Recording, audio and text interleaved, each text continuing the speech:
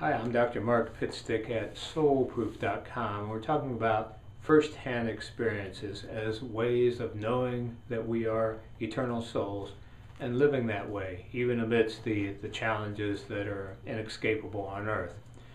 We're talking about transformational breath work or various breathing practices as a way to center ourselves and to know and live this truth.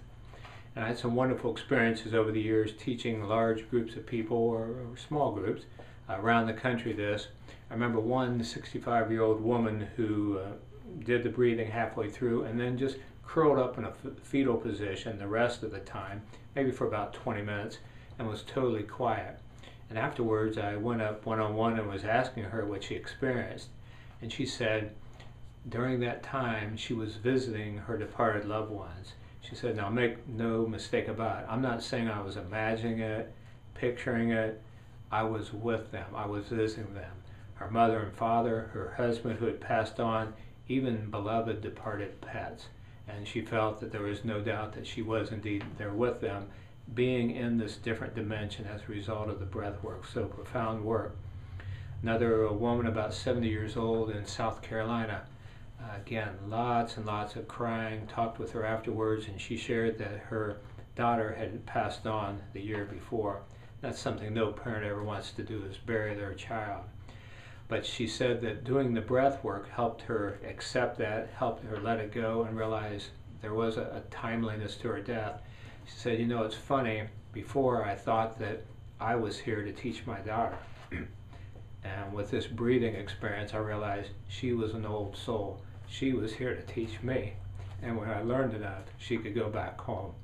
So keep your eyes open for breath work, powerful way. So here's some quotes about the importance of regular centering work. Pascal said, all man's miseries derive from not being able to sit quietly in a room alone. Pythagoras, learn to be silent. Let your quiet mind listen and absorb. John Donne, wilt thou love God as he thee? Then digest, my soul, this wholesome meditation, how God, the Spirit, by angels waited on in heaven, doth his temple make in thy breast. And Rumi, the 13th century Sufi mystic, secretly we spoke, that wise one and me. I said, tell me the secrets of the world. He said, shh. Let silence tell you the secrets of the world. So centering practice is very important. Another aspect of first-hand evidence is common sense. And knowing that we are eternal spiritual beings just makes common sense. You know, you heard it say all men are created equal, all people are created equal. All you have to do is look around and see that's not true. Some people are beautiful, attractive, rich, well-educated, loving families, lots of material possessions. Another is the exact opposite, abused horribly, and the worst of conditions. So certainly there has to be some factor which levels the playing field, and it's not in this one physical lifetime.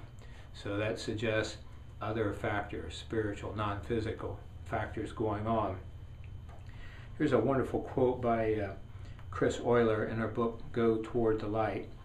She's talking about her son, Ben, who's 9 years old. He contracted AIDS from a blood transfusion. He was a hemophiliac, and she's describing the moments after he passed on. Quote, the room was full of Ben. He was all around us everywhere, warm and loving. He was lingering for a moment to say goodbye, to tell us not to worry, that there wasn't anything to be afraid of and never was.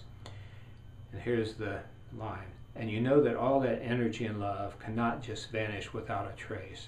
End quote. Common sense. So be sure to visit the website, soulproof.com. Learn this important information to help transform yourself and share it with others.